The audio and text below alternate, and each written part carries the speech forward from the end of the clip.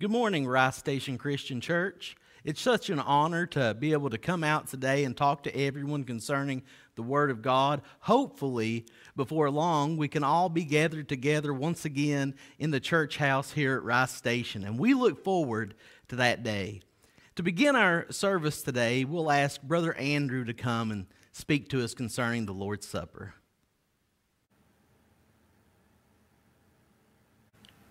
Good morning. I'm really glad that you could join us again this morning and keep on doing this broadcast. I think it's awesome.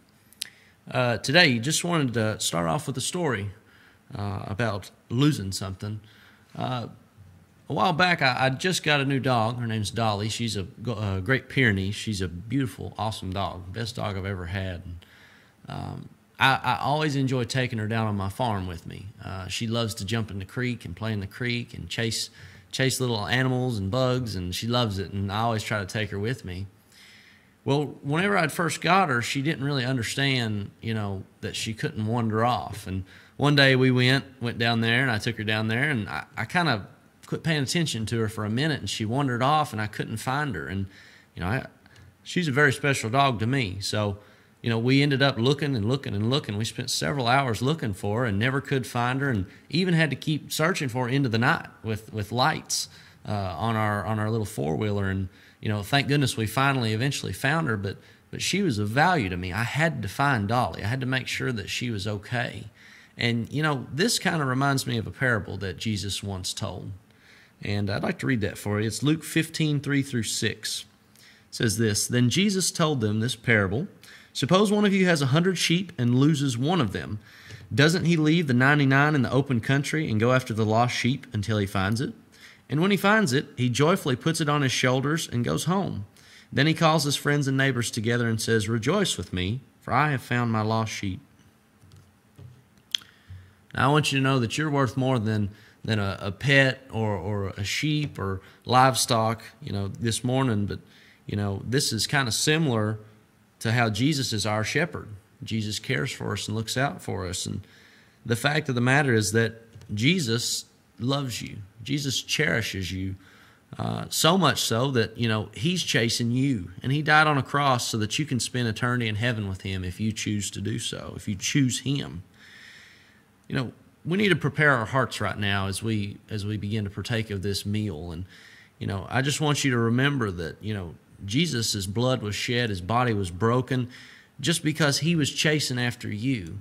He valued you so much that he did this for you. That's how much he thinks about you. And you're worth more than any lost item or lost commodity or lost livestock. You're worth more than that to Jesus. He loves you. Let's pray as we get ready for communion. God, I thank you for the day, Lord. I thank you that we can come and we can do this broadcast and we can reach people, Lord, even in this crazy time. And God, I just pray that people's hearts would be open to our message and listen. Lord, I just pray as we begin to partake of this meal, I pray that you would help us to remember exactly what you did, Lord, at Calvary. Jesus, you went to the cross, you had your body broken, your blood was shed, and you did it all with us in mind, God.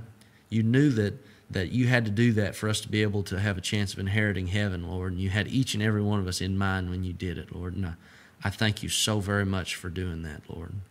Father, I just pray that you would go with us this week as we start a new week. Help us to be great people, great examples, and to imitate Christ in everything that we say and do, Lord.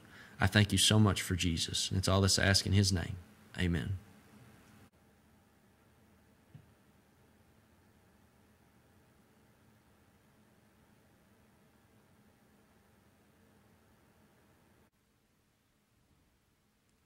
Good morning once again.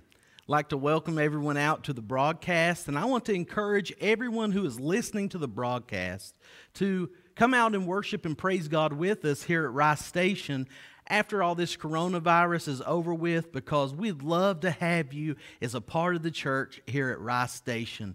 We love the Lord and love to do the Lord's work, so be sure to come out and worship and praise God with us.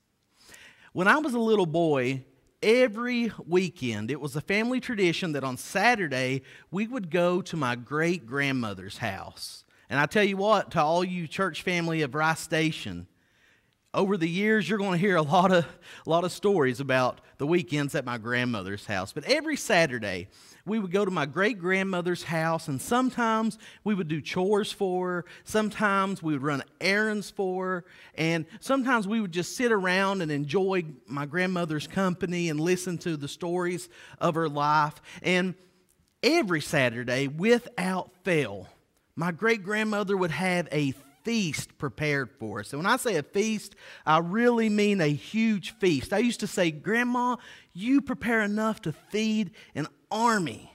And we would all sit down and enjoy that meal together. You know, as the church here at Rice Station, we oftentimes share meals together, don't we? We have fellowship meals. We have church picnics. We have church fish fries. We feast on the Lord's Supper together, and we feast on the Word of God together. And it's so important that we do that. And we're going to do that today in a message titled Breakfast with Jesus. Breakfast with Jesus. You see, we should feast on the Word of God together and individually. I mean, all throughout the Scriptures, we're told to do so.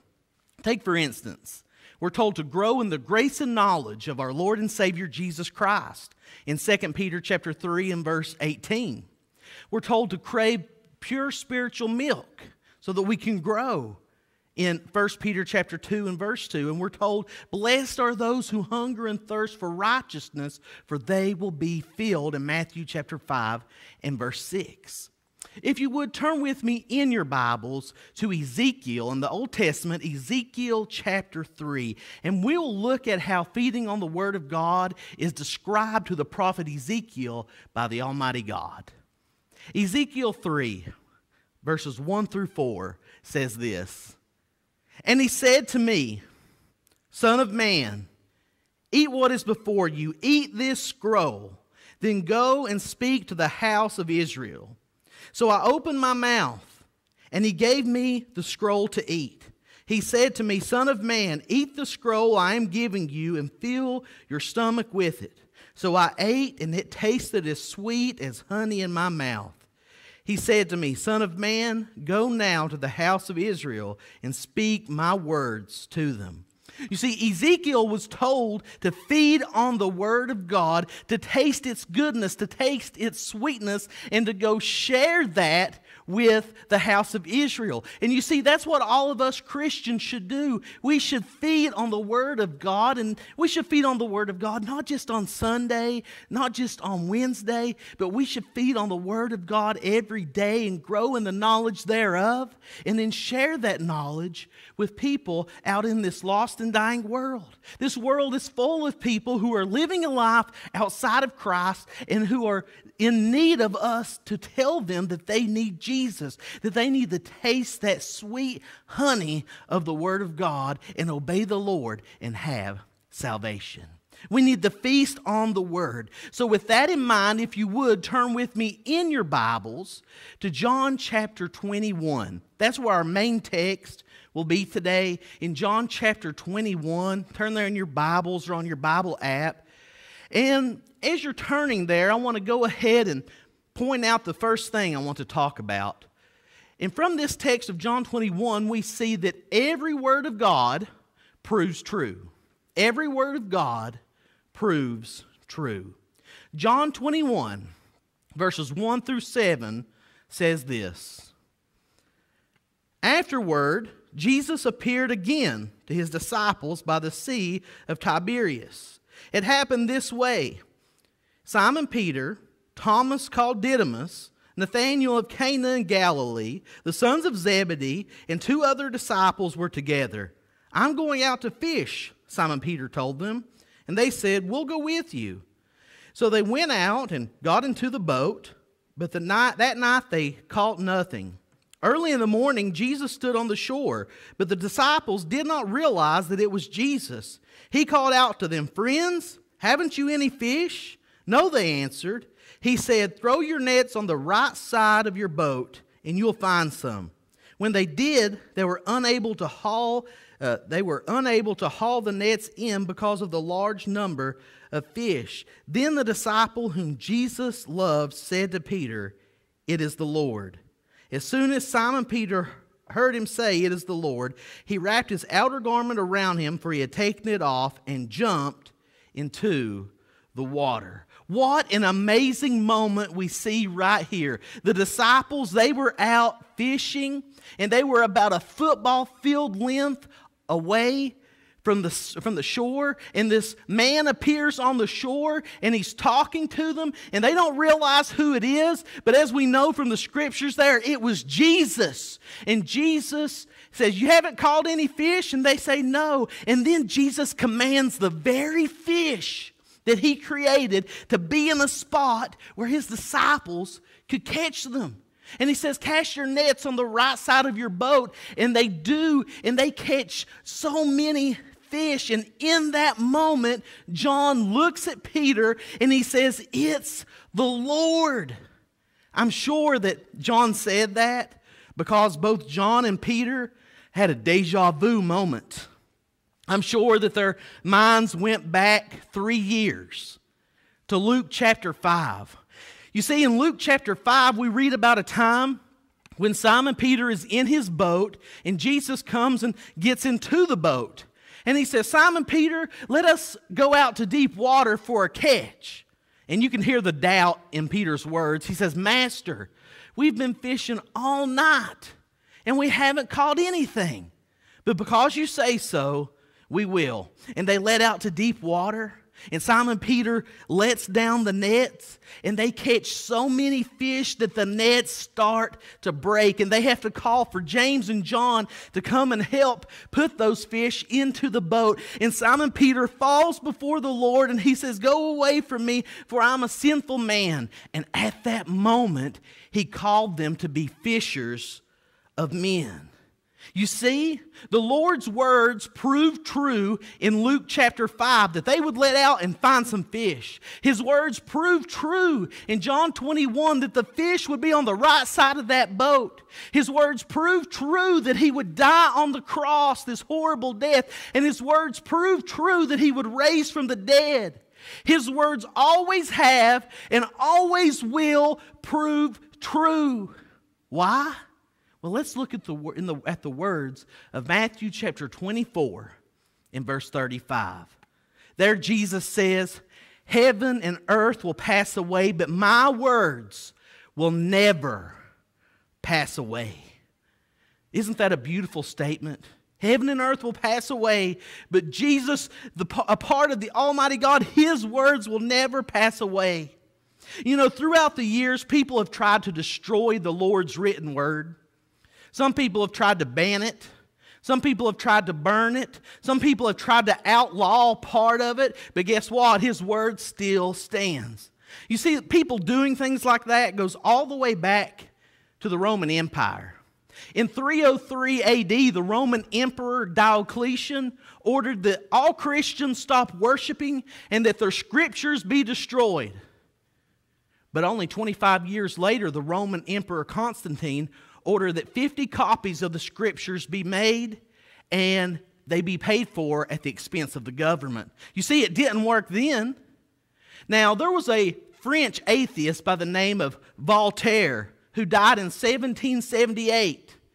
And he had this idea that he believed that Christianity would all fade away and go into the history books within 100 years of his time. And he predicted that. He said within 100 years Christianity will be gone. But only 50 years after his death, the Geneva Bible Society, they took a house and a printing press and made stacks of Bibles. You see, it didn't happen then and it won't happen now. Why? Because of what Jesus said. He said, "Heaven and earth will pass away, but my words will never pass away." Now, through that verse, we once again see that His words always prove true, because here we are some 2,000 years after the life of Christ, and we are studying His Word. Now, a little side note to go along with this is that throughout the years, many people have tried to validate their own sins or validate their sinful lifestyles with various arguments. But the Word of God stands true. And the Word of God refutes all sin. I like the way the author and preacher Francis Chan says this. He says, whenever I read the Bible and I come across something that I disagree with, I must assume that I'm wrong. Now think about that. Whenever I read the Bible and come across something that I disagree with, I must assume that I'm wrong. You see, that's how all of us Christians should be. That's how all people should be, because His words always prove true, and in the end, we will be judged by the words of the Lord. So we see here in John chapter 21 that every word of God proves true. His words, where those fish were, prove true. Now, another lesson that I like to point out from John chapter 21 is this. Allow nothing to come between you and Jesus. Allow nothing to come between you and Jesus. Let's look back there in John 21 and read verses 7 through 14. And there the scriptures say this. Then the disciple whom Jesus loved said to Peter, "It is the Lord." As soon as Peter heard him say, "It is the Lord," he wrapped his outer garment around him, for he had taken it off, and jumped into the water. The other disciples followed in a boat, towing the net full of fish, for they were not far from the shore, about 100 yards. When they landed, they saw a fire of burning coals there, with fish on it and some bread. Jesus said to them, "Bring some of the fish you have just caught." Simon Peter climbed aboard and dragged the net ashore. It was full of large fish, 153. But even with so many, the net was not torn. Jesus said to them, "Come and have breakfast." They had breakfast with Jesus. And none of the disciples dared to ask him, "Who are you?" They knew it was the Lord. And Jesus came and took bread and gave it to them, and did the same with the fish. This was now the third time Jesus appeared to his disciples after he was raised from the dead. You see, once Peter realized that this was Jesus, he would stop at nothing to get to Jesus as fast as he could. And lost soul or strayed soul, I want to encourage you, stop at nothing to get to Jesus as fast as you can, because your soul's eternity depends on it. You see, it didn't matter to Simon Peter that there was a football field length of deep water between him and Jesus. That didn't matter. He was going to stop at nothing to get to Jesus. He was going to allow nothing to be between him and Christ Jesus. You know, this brings to my mind another event in the Scriptures that happened during Jesus' ministry. And this event happened in Matthew chapter 19, and we should all know this event very well. In Matthew 19, we read about that rich young man who comes to Jesus and wants to know how to have eternal life. And Jesus tells him, well, you have to obey the commandments. And that rich young man said, well, all these I've kept since my youth. And Jesus says, well, you lack one thing. And he says, go and sell all your possessions and give to the poor, and come and follow me, and you will have treasure in heaven. And the Scriptures tell us that the young man went away sad because he had great wealth. You see, he allowed his wealth, he allowed his possessions to come between him and Jesus. But after this happened, right after the young man went away sad, Simon Peter had a question for Jesus. And let's look at that question, if you would. In Matthew chapter 19, verses 27 through 29. There the Scriptures say, Peter answered him, we have left everything to follow you. What then will be there for us? Jesus said to them, I tell you the truth. At the renewal of all things, when the Son of Man sit on his glorious throne, you who have followed me will also sit on 12 thrones, judging the 12 tribes of Israel. And everyone who has left house or brother or sister or father or mother or child or field for my sake will receive 100 times as much and will inherit eternal life.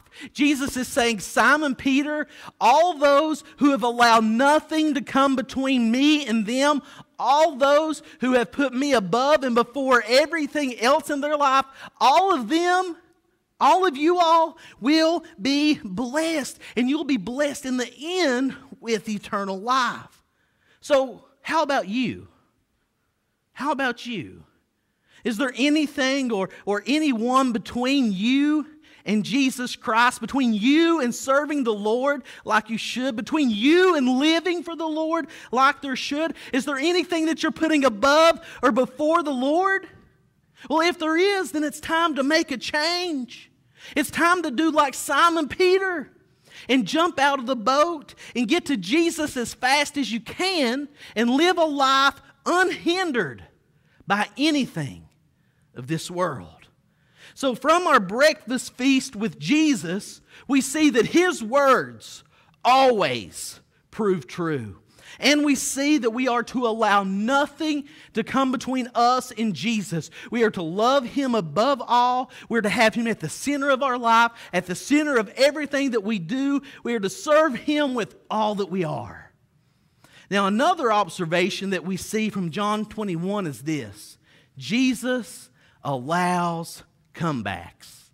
Jesus allows comebacks. Isn't that good news?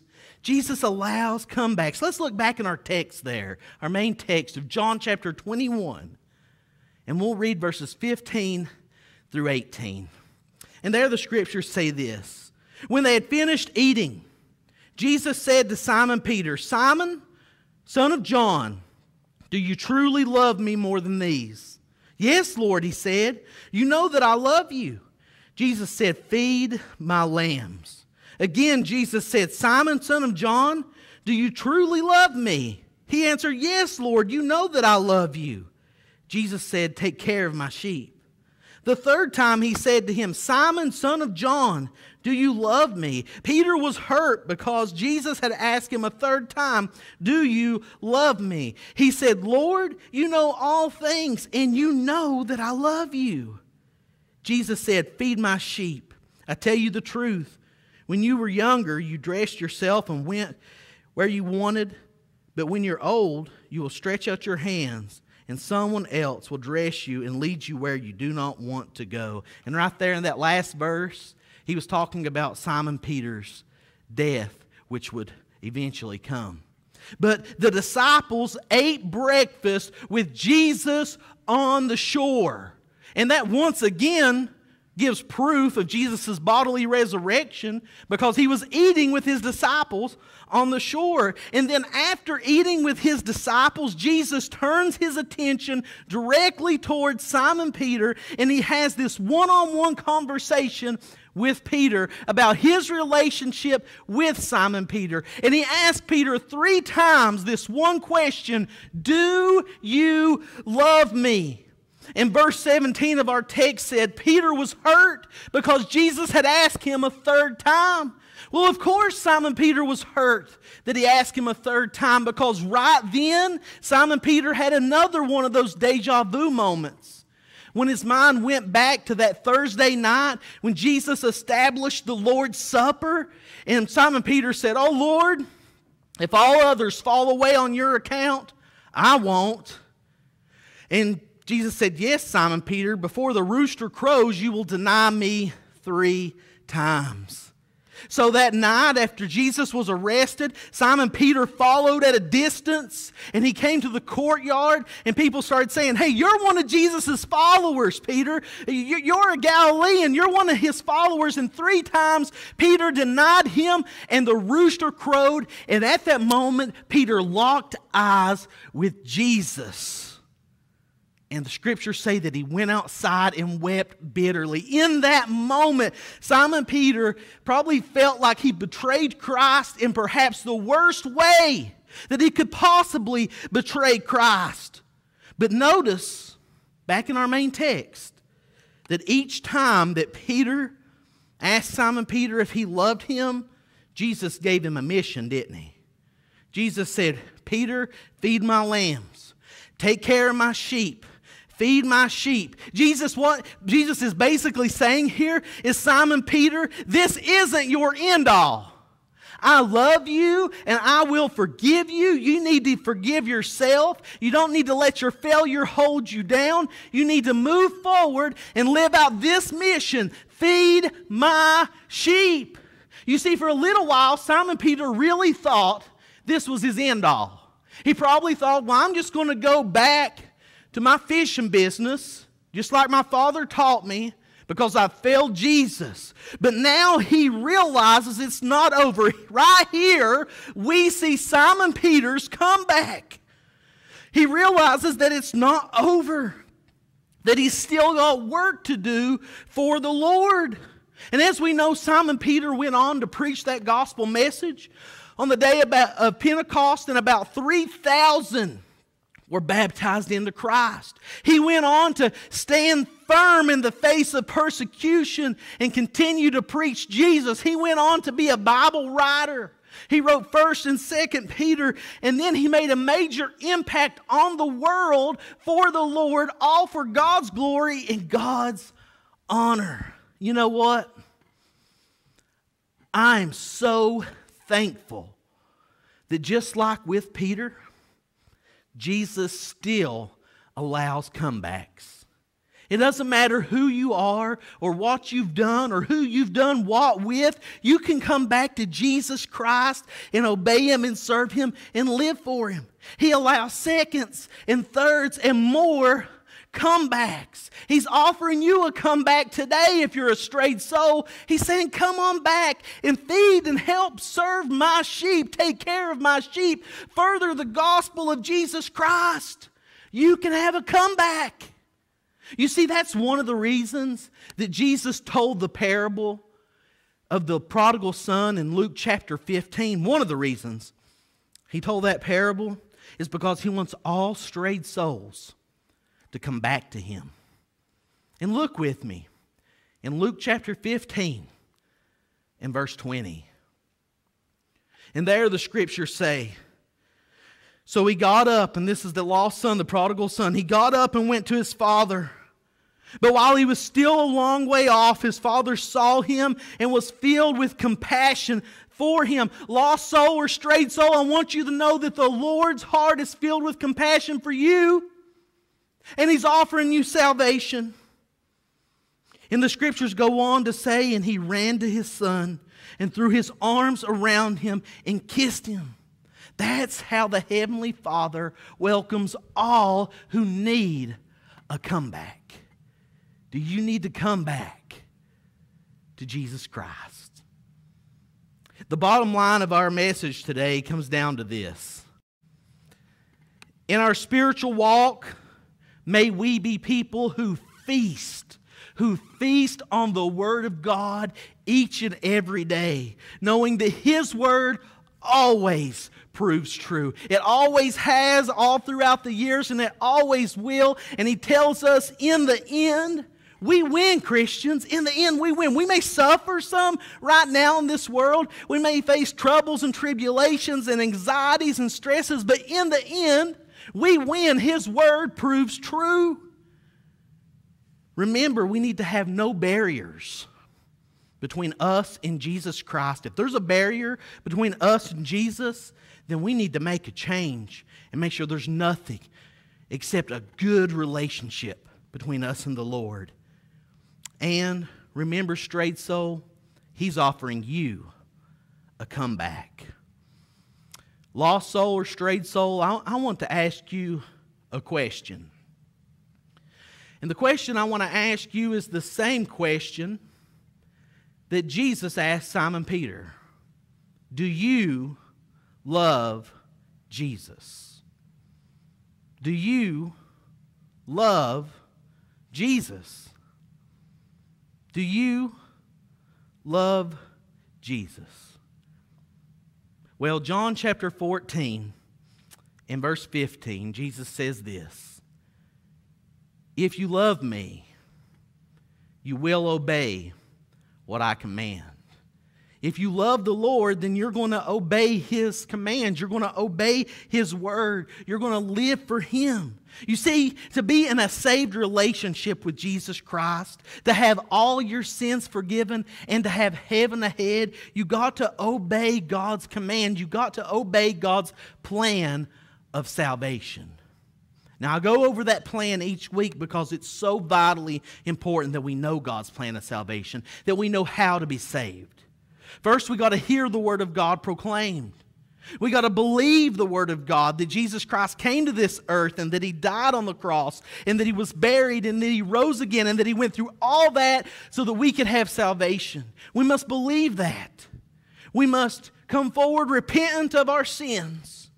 We must confess before our fellow man. And we don't have to confess every sin that we've ever committed. No, we have to confess that we believe that Jesus is the Christ, the Son of the living God.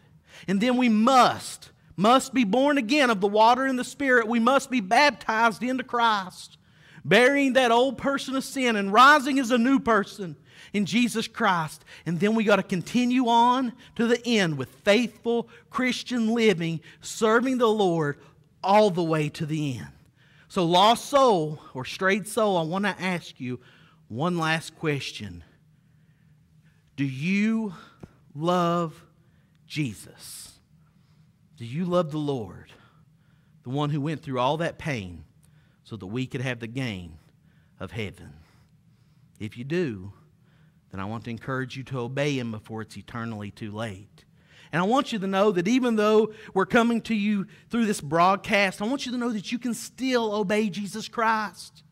You can call me up on the phone, and I can meet you here at the church house. Everything's ready. We can baptize you into Christ. Don't let the things of this world and the excuses of this world and the excuses that you come up with keep you from Jesus Christ. Everything's ready if you need to be baptized into Christ. If you need to rededicate your life, just call me up on the phone. I can take your confession over the phone, and I can pray with you on the phone. Today's the day of salvation. Don't let this life pass you by without Jesus Christ, because I tell you what, eternity is too long to be wrong. Eternity is too long to be in a wrong relationship with the Lord. Let us pray. Heavenly Father, Almighty God, you are so good. Father, we thank you for your beautiful, powerful word. We thank you for this lesson that we can draw from John 21, where we're reminded that your words always prove true, that we need to allow nothing to come between us and you, that we need to get to you as fast as we can, Father, and thank you for allowing comebacks. Father, during this time of the coronavirus where so many are suffering, I pray that you bless those who are suffering. I pray that you bless all the medical staff, the EMTs, the first responders. I pray that you be with all of our leaders, the leaders here at Rice Station, the elders and deacons. And I pray that you be with Andrew. And I pray that you be with our state leaders and our national leaders, Father. I pray that you just help us and guide us. And Father, I pray at this time for every lost soul, every strayed soul that's listening to this broadcast. I pray that their hearts will be cut and that they realize they need to serve you before it's eternally too late. Father God, thank you for Jesus. Thank you for your love and your grace and your mercy. And we pray all this in Christ Jesus' name, and amen.